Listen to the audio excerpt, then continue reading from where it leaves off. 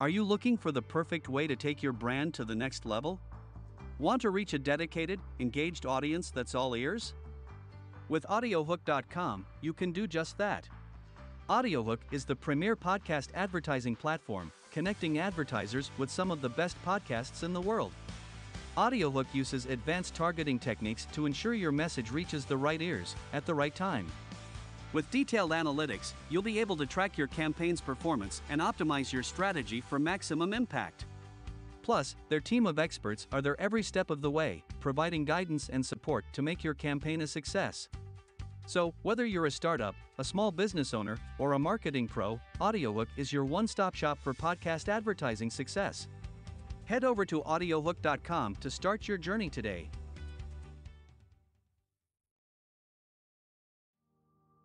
Every year, thousands of human remains are found in the United States, and in one of every 4 instances, authorities can't identify the body. That's starting to change. I'm Dave Killen, co-host of The Unidentifieds, a new limited series podcast from the Oregonian and Oregon Live. We go deep into several cold cases and explain the science that's helping experts give these long-forgotten people their names back.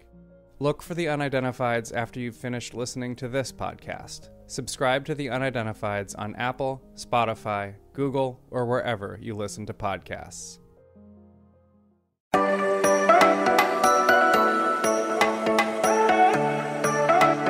Man, after all the rain and wet weather in the tri-state area the last 2 days, it's sunny, it's shining, and what a better day than hump day to get the sun shining on this edition of the Strictly Stripes podcast. Welcome into another edition of the podcast. Yours truly, Muhammad Ahmad, with you once again alongside Andrew Gillis and Mike Neislick to get halfway through the week. We're going to keep on pushing and pushing until we make it to the end of the week. And we're going to get there before you know it. Like, it is not only Wednesday, we're already past the midway point in May, which means we're getting closer to Memorial Day, which means we're getting closer to summer. So I guess the indirect countdown begins. But before we get into today's order of business, we want to remind you guys to sign up for our Cincinnati Football Insider subtext service. We mentioned yesterday we were breaking all the news that we were getting straight from Joe Burrow, straight from the locker room, as we heard from Jamar Chase and T. Higgins, just to name a few guys that were talking yesterday, what they said, what that means.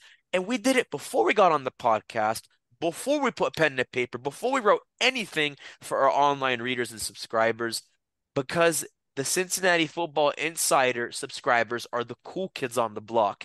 Andrew, do you think people should be part of the cool kids on the block? I definitely think so. Well, yeah, I mean, I said this, I think yesterday, you look at, kind of everything that's going on right now. You got transactional news, you've got off-season news. I mean, today we just had the preseason schedule finalized. It's an easy way to kind of cut the line and, jump ahead of everybody on Twitter. You can hear our thoughts on the Bengals specifically. You don't have to kind of wade through all that other mess. You'll hear our thoughts to breaking news. You'll hear that first. You'll hear our analysis of that breaking news first. You'll hear all of it first. And I think that's kind of the big thing for me. You always want to have, you always want to be first on something. So I think, if you want your Bengals news centralized, that's the easiest place to get it.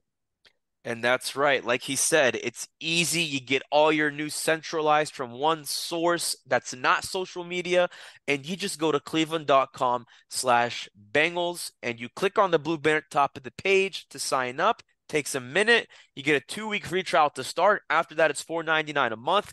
So if you don't like me, if you don't like Andrew, you don't like Mike, you're not hurting our feelings. That's why we do the free trial, to your benefit. And I promise once you start, you're going to see that benefit and stick with it. So go to cleveland.com/Bengals. So normally we make Thursday our little sort of informal Joe Burrow day on this podcast. I'm not saying Wednesday is going to be like our Jamar Chase day, but I think just for today, because there's a lot of things I've been kind of thinking about that we can discuss, we'll make today Jamar Chase day. We talked about him a little bit yesterday because he basically, in short, said he wants to break as many receiving records as he can, only in year 3. He's definitely come close, and he's definitely making his way up there, being with the top 10 receivers in Bengals history. If he's not there already, top 5. he'll definitely climb there. He's getting there, especially being 3 years in the league is just crazy. But here's the thing, even though it's May, and a lot of these websites like DraftKings and these sports books don't start setting the lines for like how many receiving yards or touchdowns or catches a guy's gonna make until, like I said, you get closer to training camp and preseason. We're gonna be that source. We're gonna be the sports book. So I'm just curious, like kind of going stat by stat. Like if you're thinking right now about Jamar Chase, how he's done in the last 2 years and the potential he has in year three, like if you had to kind of set the line for how many receiving yards he was going to have, where would you kind of set the line for Jamar Chase, like right now in this moment? I think if you had to set it, I would probably set it somewhere shy of 1,400. I think, if you look at his per game totals over the last 2 years, he's actually been pretty consistent. And he did it in two different ways. In his rookie year in 2021, he had 81 catches, which, and 1,455 yards. God, I'm tongue tied here. And then he had, so that accounts for 85.6 yards per game. That was when defenses were still kind of figuring out how to play the Bengals, what you have to do against them. Then in 2022, as teams ran more too high safety looks, they tried to take the top off and put a lid on the Bengals offense, kind of keep everything underneath. Jamar Chase actually had 6 more catches in 5 less games, but he had about 400 less yards, but he still had the same amount of yards per game. So he's kind of comfortably around that 85, 87 yards per game marker. And I think that's a good place to kind of have him at.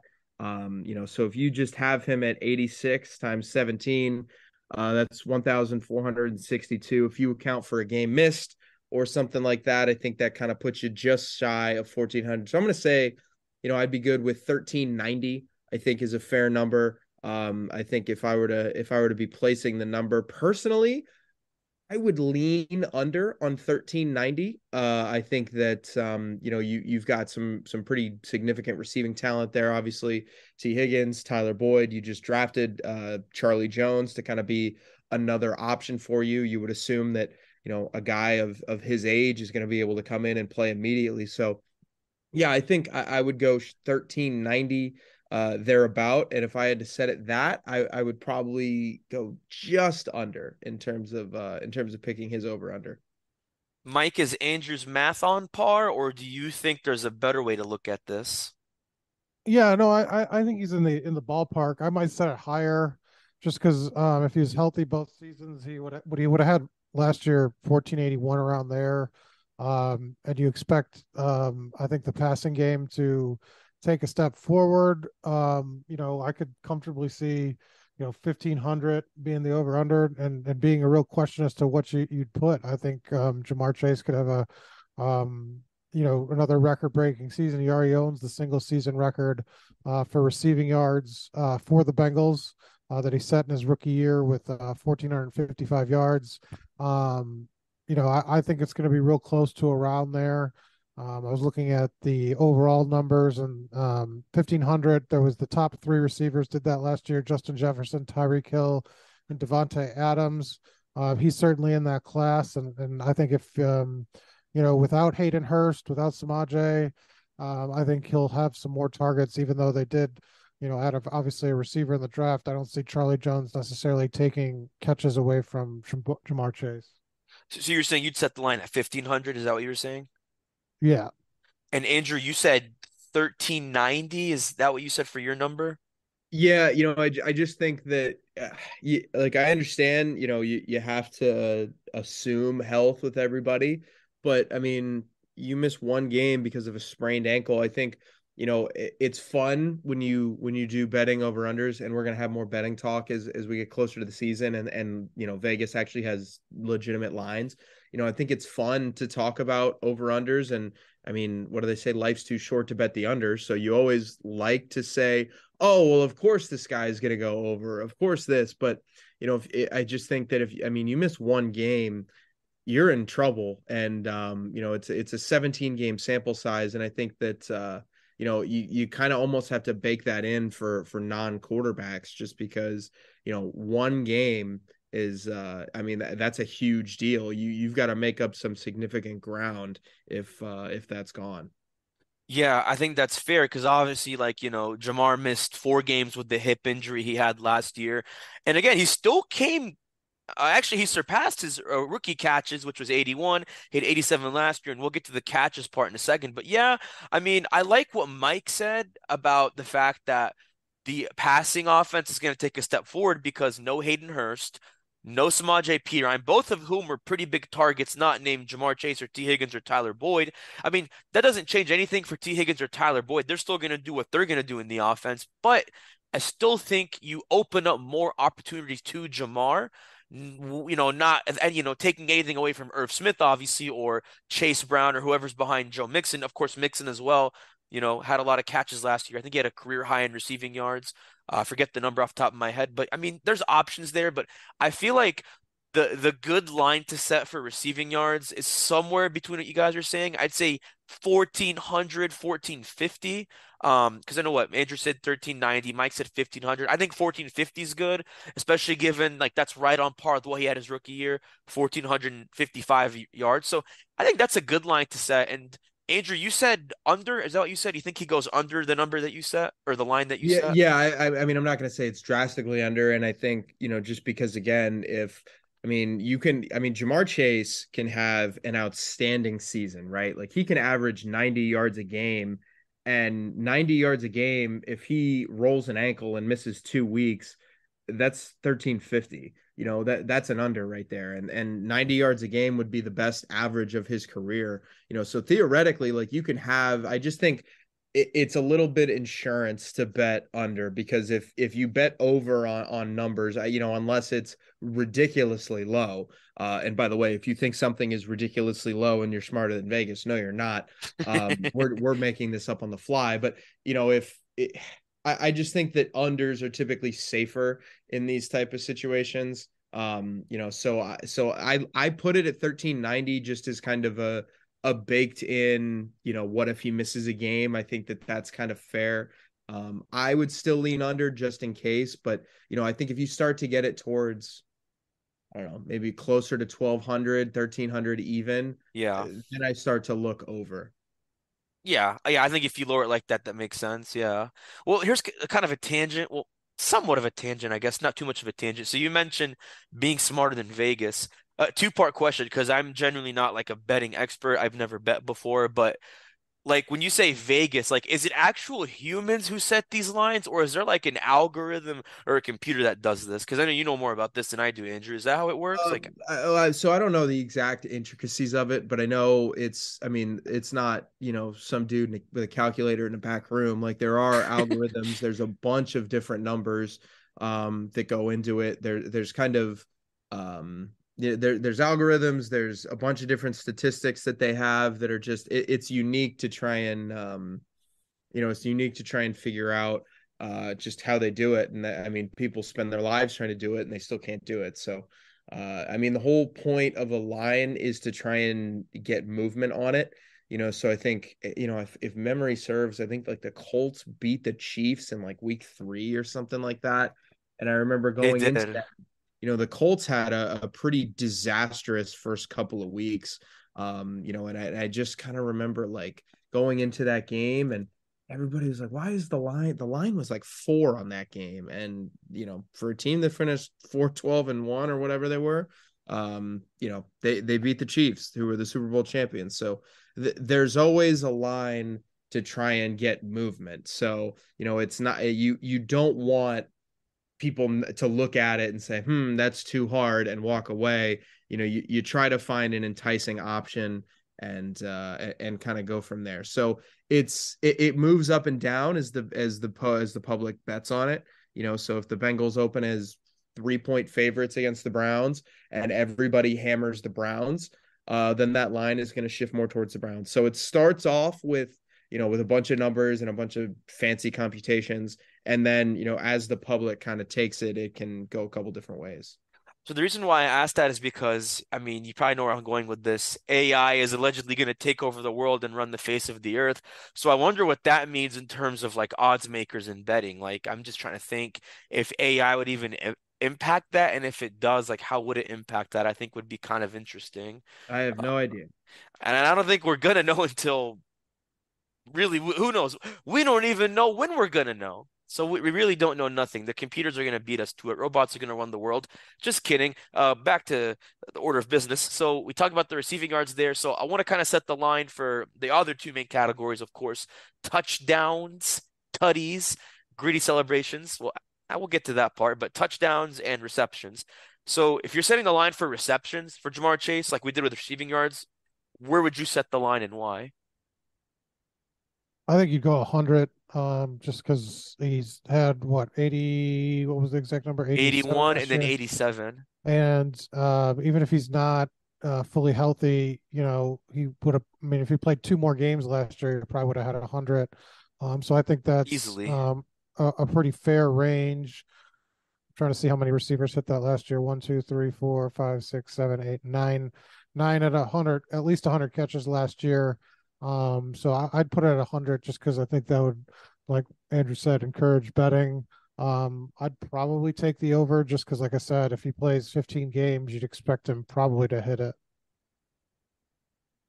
Would you set it over or under 100, Andrew? I guess Well, I what mean, would your if the line line be? was if the line for me was 100, I actually probably lean over. And I know that kind of goes Really? to what I said. I just think that, when you look at how defenses played the Bengals last year, and kind of what teams did, the Bengals really just kind of proved that they were okay with saying, all right, if you're not going to let us throw deep, we'll just get the ball to some of these guys in short yardage.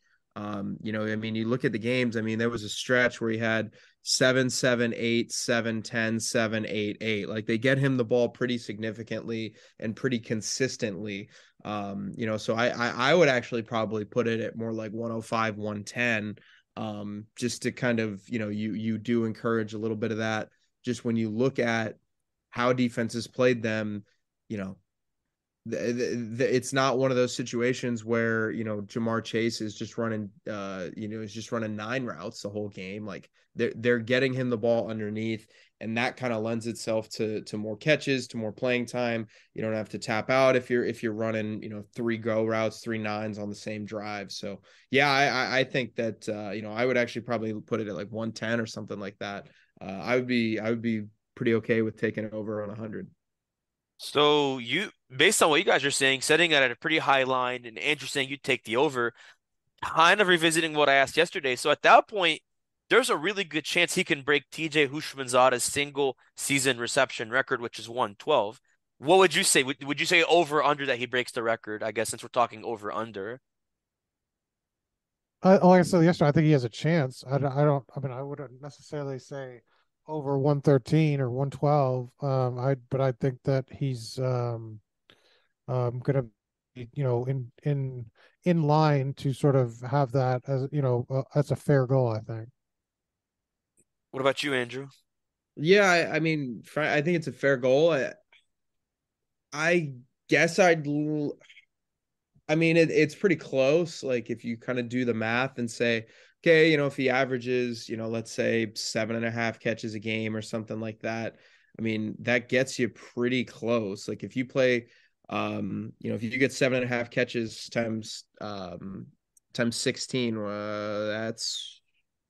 that's 120. Yeah. As I do quick math. So I mean that gets you over. If you miss two games, then you're starting to get close. But I say over. I think he's got a pretty good shot to break it this year. It just seems like receivers are making more and more catches, and I don't just say that as like a figure of speech. Like you look at Michael Thomas. I mean, he set the NFL receiving record like what 4 years ago, made 149 catches. Then Cooper Kupp was just behind him 2 years ago with at 145, and then I mean, look at Justin Jefferson, who I think we can make the case even that Jamar Chase won't agree with us on this, but like he's probably the best in the game right now, and he led the league in receptions last year, 128 catches, which that already alone puts him seventh all time. So it's just like, man, Jerry Rice had that record, and then you had Herman Moore from Detroit. And it's just like, man, that record's going to keep moving and moving because I think, like you said, the way offenses are run now and the way defenses play guys like that, it just opens up the doors. So, like, the way I kind of look at number one receivers, top receivers, just trending upward and upward. Yeah, I think having a high line like that of 100, even 100-ish catches and going over that is not unrealistic. I think he easily goes over that line. I think he even goes over 112. How far up, I don't know. I just because you have so many weapons that those other receivers don't necessarily have by their side that aren't named Jamar Chase, I think he doesn't go over like 115, 120. But oh yeah, over 100, assuming he stays healthy and has the best year of his life with Joe Burrow, not unrealistic. Before we kind of go to break and get to our special interview, which I've been waiting for quite some time as well. I mean, touchdowns. This is the fun one, and I think there's a lot of debate here, but what would you set the line as for Jamar Chase's total touchdowns next year? I think touchdowns, I mean, they can be kind of fickle. I We've like that seen that word. with a couple different receivers. I know Julio Jones was somebody who famously, in his NFL career struggled with scoring touchdowns. And I mean, obviously that's nothing against Julio Jones. Julio Jones is one of the best receivers to ever play. And obviously, Jamar Chase is on a better team than Julio Jones. I think you could maybe argue ever was. So he's obviously benefited by that, but I think I think it's fair to say 9.5. We had 9 last year. Basically, does he get double digits? I think that's a pretty fair goal to set. Yeah.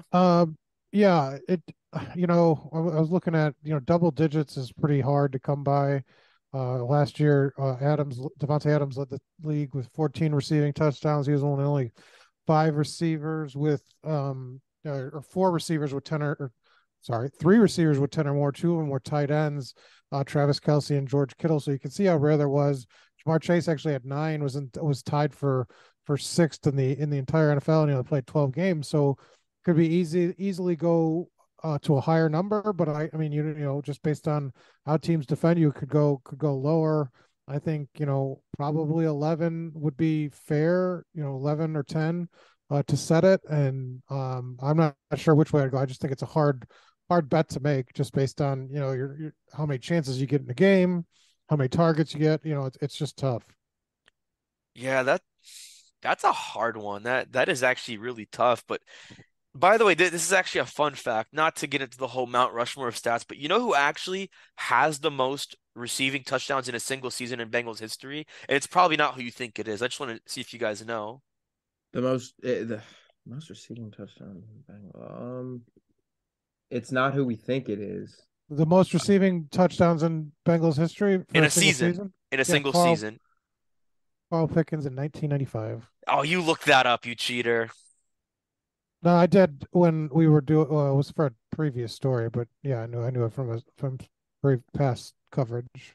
All right. Thanks, Mike. All right, yeah, actually, okay, Mike had me there. I was about to say, like, you did. I would have expected you to make something up, but you had that on the fly, so I believe you there. Yeah, Carl Pickens, not AJ Green, not TJ Hushmanzada, not Chad Ochocinco. Carl Pickens, and I mean, he's with some pretty elite company. Like, I'm looking at it right now, like Chris Carter, Jerry Rice. I mean, those, even Randy Moss, his rookie year, which still blows my mind. Like, they all had the same amount of touchdowns, 17 in their respective years that they had it. I don't think anyone's gonna get close to Randy Moss's 23 touchdown record. I mean, Jerry Rice is obviously right behind him with 22. I think the closest anybody got to that was Devontae Adams in 2020. He had 18, which puts him third all time behind Randy Moss and Jerry Rice. But yeah, I think that's a tough one. I mean, because obviously he had fewer last year because of the injury, fewer than he did his rookie year, went from 7 to, no, that's attempts, I'm sorry, went from 13 to 9. So definitely a dip there. But I mean, what if he had 13 touchdowns his rookie year and 9 last year? Yeah, I think he this is a tough one. I don't want to say he touches Carl Pickens' record, but he gets close. Like, I could see him maybe getting 15, maybe 16, but I think Carl Pickens he's not going to lose that record quite yet. Like, I think Chase will get there. I just don't think it's right now. Maybe if there's a world without Tyler Boyd and then you put in Charlie Jones after 2023, maybe. I don't know. That's a tough one. Yeah, I mean, like I said, I'm not a bettor or a gambler, but that is a tough bet to make. So I'm gonna let people do that on their own, and I'm just gonna sit back, watch, and observe, and do this podcast. Speaking of this podcast, we have a special guest joining us, and that is Bengals rookie running back Chase Brown, who had a very moving and insightful conversation with me earlier. It's a great conversation you don't want to miss, and we'll have it right here when we come back on the Strictly Stripes podcast. And welcome back to the Strictly Stripes podcast. I'm joined by Bengals rookie and 5th-round draft pick, Chase Brown. Chase, welcome to Cincinnati. Good to meet you. How are you doing today? Yeah, nice to meet you. I'm doing really well. Just finished up the first day of rookie minicamp. Excited to get to work. I mean, tell me about it. You just finished up. Looked like you were really explosive. You were moving really well in practice. Kind of what did you like about just the way you were moving today with just the coaches and, working with Justin Hill? Right. I mean, that's fresh legs for you right there. But other than that, it was good to move around a little bit, get a feel for, what practices will be like in the future and, just keep stacking days. That's the most important thing. You build on one day and, 10 days from now, I'll be better than I was. When you first got to Cincinnati and you first made it, to Paycor Stadium, what was your first impression? What was going through your mind as you're walking into the building and realize, this is real, this is actually happening? Yeah, so I actually came in the night before, and I was just taking it all in. I saw the stadium. I mean, I saw all the stadiums here. I didn't realize there were so many, but, I just felt blessed. There's a lot of work that went into this, and there's still a ton of more work to do. So just excited to be in a new city, new state, and just want to add to the great culture that this championship caliber team has. Obviously the journey with you and your brother and your family has been very well documented, all your struggles getting to this point. I mean, obviously there's still a lot more work to be done, but how much do you kind of let yourself celebrate all that hard work and all that hardship you went through, making it to a place like Cincinnati? Yeah, I mean, I think that's the main thing is, we rarely celebrated anything, and there's just so much more work to do, and just a lack of satisfaction. We're rarely satisfied from where we are. We're always trying to chase more, figure out what we can do next to get better. So, we did sit there and, kind of reflect with our family, but, we just knew that this was just us getting our foot in the door, and there's just so much more work to do. So, I think that satisfaction will come at some point, but right now it's, I'm just hungry to learn, hungry to get around the guys and, put in work. You mentioned the word hunger. Do you feel like that's kind of fueled by a chip on your shoulder? Do you feel like kind of not being satisfied puts like a chip on your shoulder in some ways? I would say chip, but, I guess you could say that, a chip on your shoulder, always trying to prove yourself even when I don't have to. I think that's what I find myself doing a lot, just trying to compete, be the best any way possible. I know when we first talked to you on the phone when you got drafted, you said that Joe Mixon was a guy that you watched growing up. Kind of talk more about that. What do you like about his game? And, I guess kind of how surreal is it playing with a guy that you said you watched kind of growing up? Yeah. I mean, it is surreal. Still doesn't feel real yet. I'm still letting it sink in, but he's a great running back. He's been successful in this league, so being around somebody of that caliber, watching them, seeing how they work, what they do off the field, how they treat their body. I'll be paying attention to that and trying to learn from them going forward. I guess, I was going to say, to that note, have you actually talked to Joe Mixon? Has he reached out to you? Have you talked at all? Yeah, he actually texted me draft day. He was one of the first people to text me.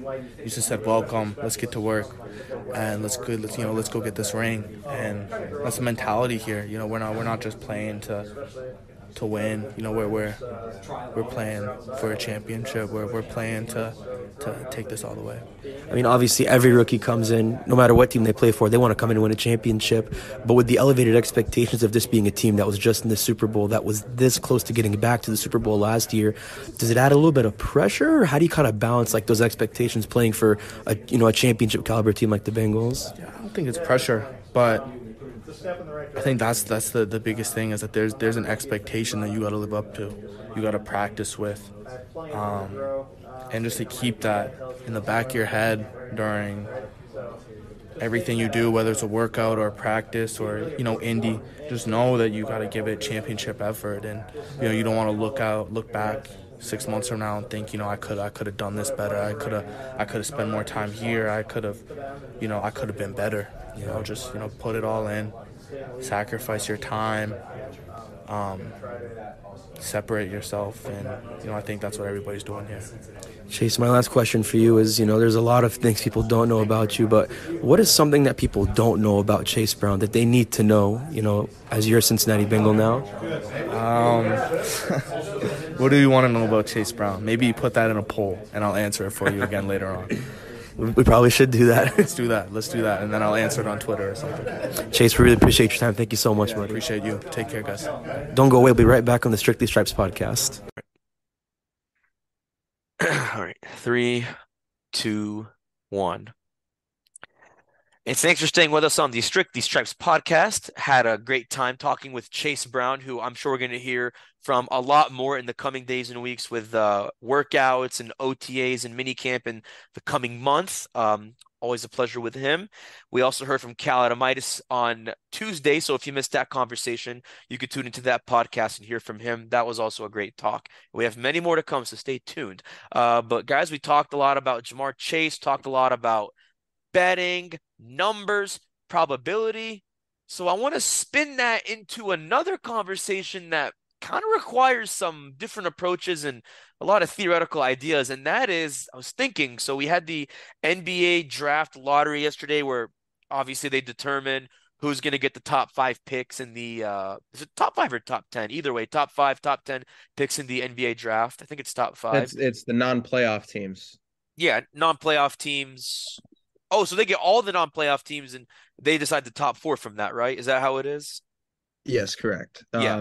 Yeah. That When makes you sense. look at the playoffs, I think there were like the lowest ranked team had like less than a 1% chance, and the 3 highest ranked teams, they were the Pistons, the Rockets, and the Spurs. They had a 14% chance. Each league varies differently, but there were 14 teams in the lottery that had a chance to win it. So that's what I was making sure to clarify is non-playoff teams to determine the top 4 picks in the draft. So it's not like the NFL where the worst team automatically gets the number 1 pick. It's not like that. You could be the worst team and still land at like 3 or 4. So I was thinking about it. Like I said, the NFL doesn't do that. It's just very simple. Worst to best determines, picks 1 through 32, pending any previous trades or forfeitures for any penalties or whatever. That's just how it is. Worst from best, first to last in the draft. So I was thinking, should the NFL move in the direction of doing a draft lottery where you get non-playoff teams, like teams who don't make the playoffs from either conference, and you do a lottery to determine, okay, who are going to be the top 4 picks? Like, should they move in that direction, or do you think that's a very risky approach?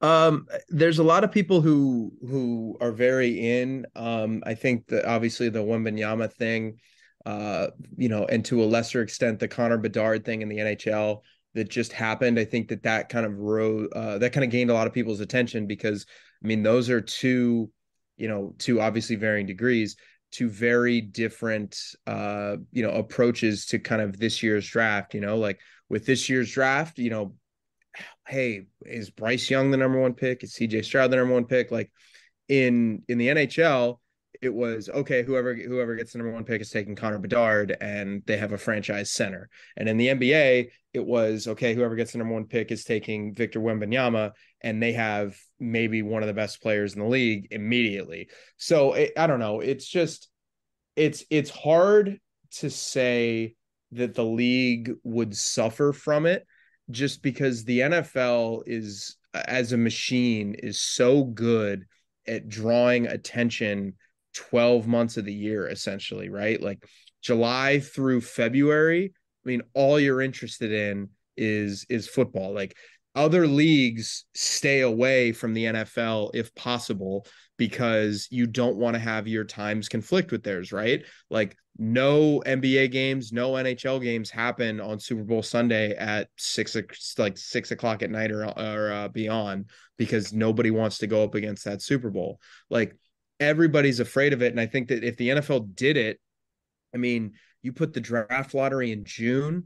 I mean, you're talking about a league that has made the scouting combine a spectacle, free agency a spectacle, the draft, the schedule release is now like a week long, basically. Like the draft lottery would be crazy. I just don't think it's a good idea. I look at kind of how things can change. I think it's the NBA number one and the NFL's number two, just in how quickly you can turn things around.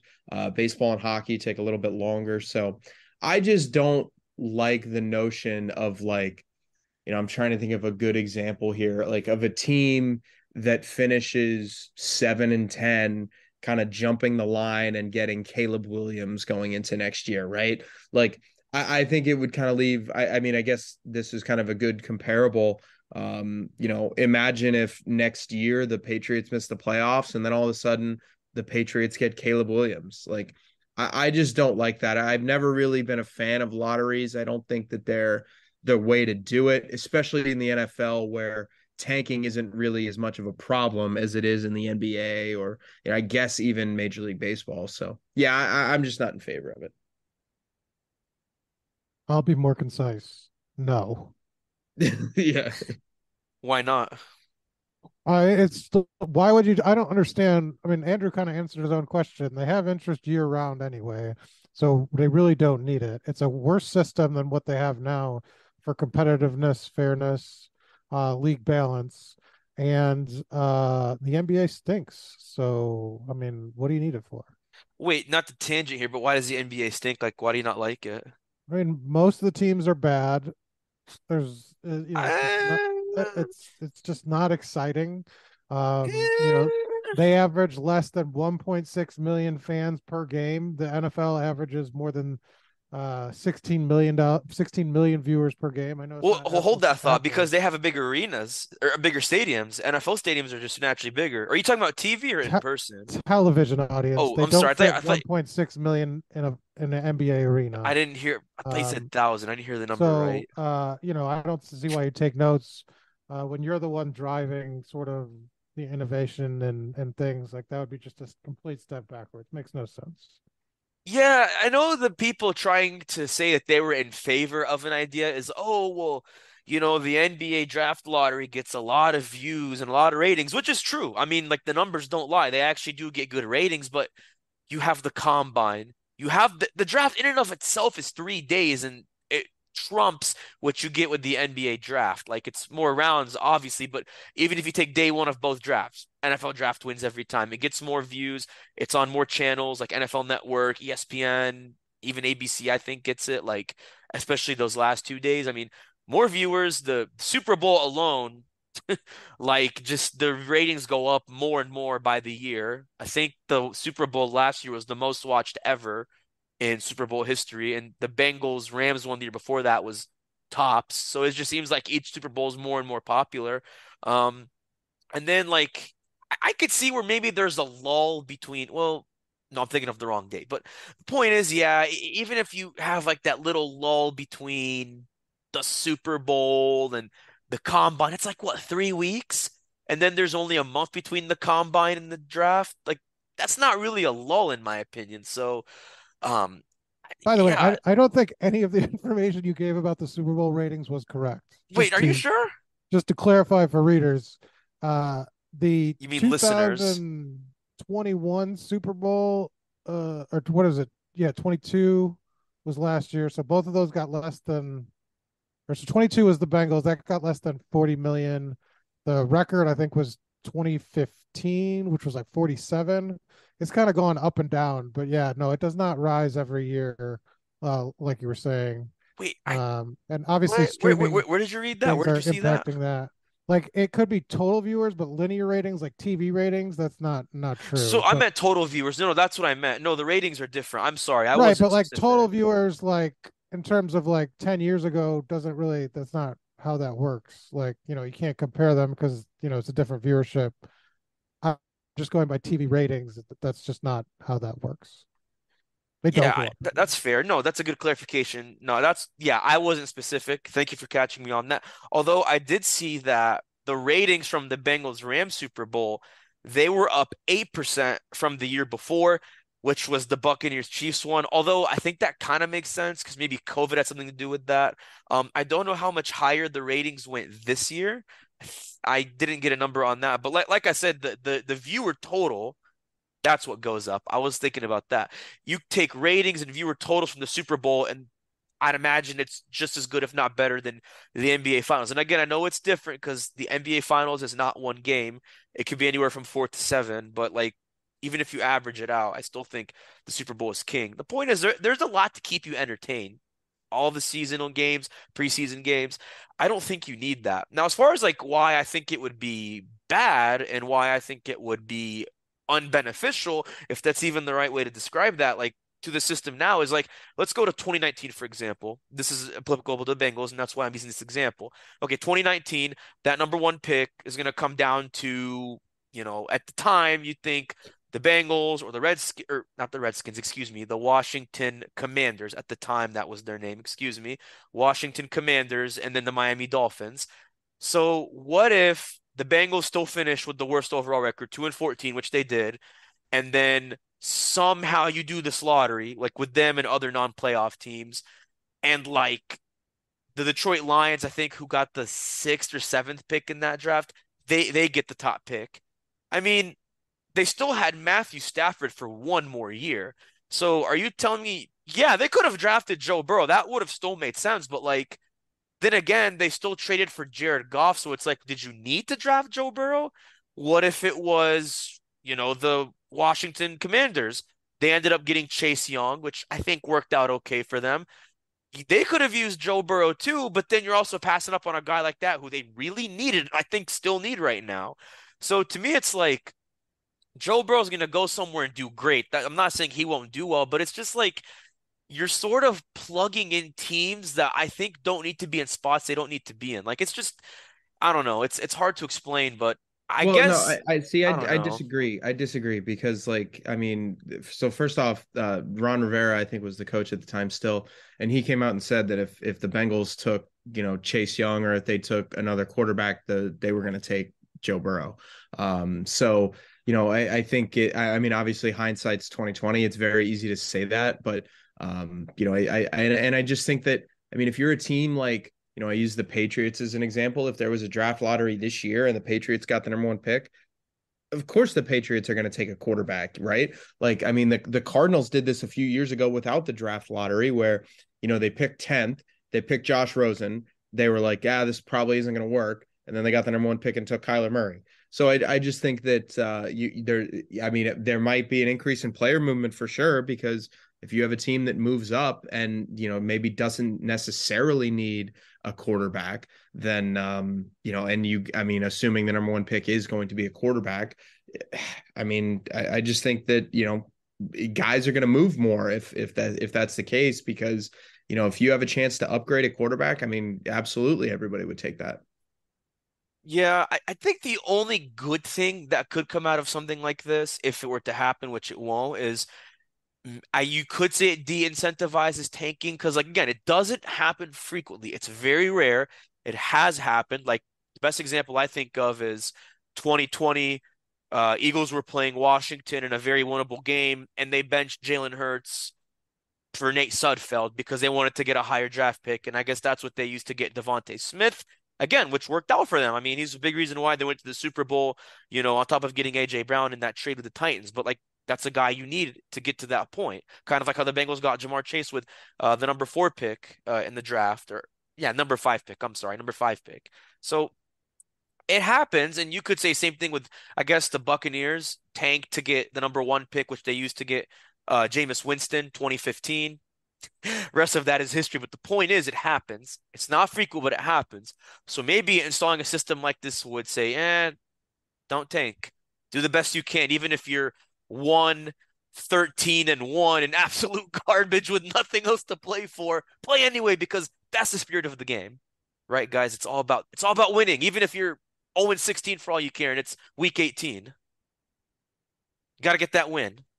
Even if you go number 1 overall anyway, right? Too Something far. like that. This is the part where Muhammad just brings his passion out at the very end. Even though I don't know what I'm talking about half the time, I just put a mic in front of me and say, okay, we're gonna talk about this topic. I'm gonna act like I know what I'm saying. I'm just kidding, guys. I promise I do my legwork on this. Stay with us because we're gonna actually get into Joe Burrow Day tomorrow. Jamar Chase had us fun today. It's gonna be Joe Burrow Day tomorrow. But we're going to talk about a side of Joe Burrow that we have never talked about on this podcast that I don't think even most experts or so-called experts are even talking about. And I'm telling you, it's a side that you're probably not even thinking of. And that's why you want to tune in for this podcast tomorrow. I'm not going to say who we're going to have on, but someone who knows a thing or two about Joe Burrow. But once again, for myself, Andrew, and Mike, I'm Muhammad Aman.